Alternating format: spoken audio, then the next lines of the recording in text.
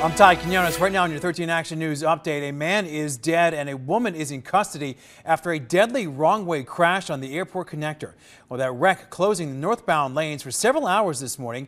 NHP says a 20-year-old Sierra Brar has now been charged with driving under the influence. Well, the man police say she killed has been identified as 45-year-old Christopher Garcia. Brar was taken to the hospital with minor injuries.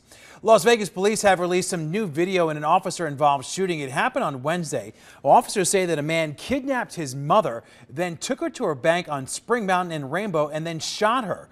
Well, bank surveillance shows the suspect, William Jackson, walking his mother to a teller to withdraw some $2,000. He then starts firing shots, and she tries to run away. She was shot some 3 times and is expected to be okay. Jackson right now is facing multiple charges. And NFL Commissioner Roger Goodell spent the morning with local business leaders on the Strip. Preview Las Vegas was hosted at the Wynn by the Las Vegas Chamber of Commerce. Leaders talked about how sports will and already is revolutionizing our valley.